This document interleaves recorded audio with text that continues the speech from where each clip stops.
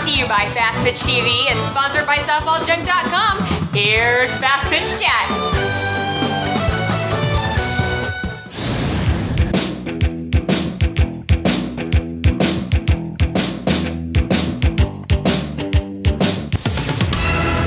Welcome to Fastpitch Chat. I am Charity Butler with Exceed Sports. You can learn more about Exceed at www.exceed-sports.com.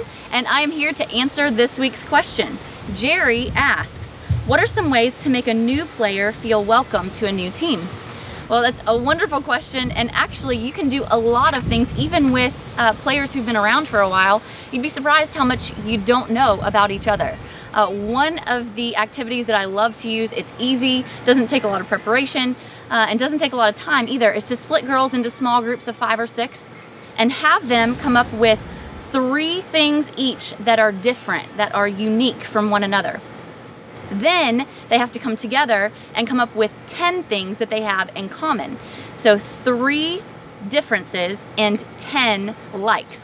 And it's actually pretty amazing, some of the stuff that comes up. They really start to learn one another and ask questions about things that they never have before, and it always ends up being a lot of fun. So it's great when you have a new player come in, maybe throw her in the mix and help her feel welcome, because nobody else is gonna know the answers to the questions either. And it will be great for your entire team. So I'm a big proponent of team building, and I love alike and different. So hopefully that helps you out, Jerry. Let us know how it goes. Thanks for watching, and send your questions to fastpitchtv@gmail.com. Do you need a softball bat? Do you want to save $30? SoftballJunk.com is offering an additional $30 discount off the price of all non-sale softball bats on their website. That's right, $30. So the next time you buy a bat, go to SoftballJunk.com and enter the code FPTV30 during checkout, and wham! You just put a cool $30 in your pocket.